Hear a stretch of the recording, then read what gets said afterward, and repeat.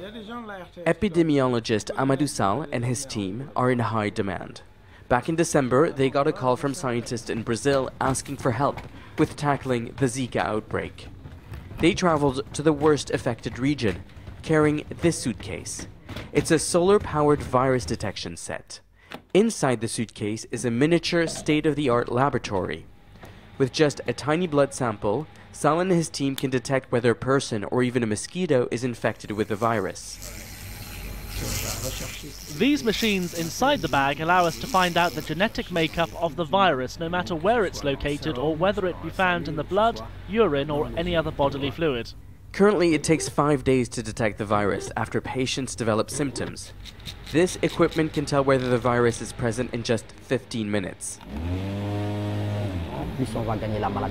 Detecting early means we can try to tackle the virus soon and hopefully alleviate suffering for the infected patients. Thousands in South America have been infected with the virus, and it's spreading. Researchers believe Zika could be linked to an increase in cases of the birth defect known as microcephaly.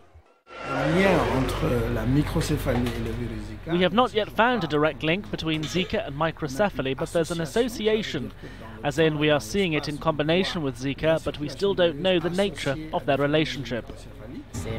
Scientists believe early detection is key and that this relatively simple equipment can make a difference. The kit was previously used during the Ebola outbreak right here in West Africa. Detecting cases early was crucial in slowing the spread of the virus and eventually bringing an end to the outbreak. Given the Zika virus, scientists here want to bring out these suitcases to affected areas as soon as possible. The challenge in tackling the virus is the lack of scientific knowledge, something researchers here have plenty of. Zika has been in West Africa for more than 40 years. The strain of Zika in Africa is different though, and it has not so far been a major health hazard here. Brazilians are now using kits modeled on this one, and the team is packing its bags one more time to head back to South America to help out. Nicolas Haque, Al Jazeera, Dakar.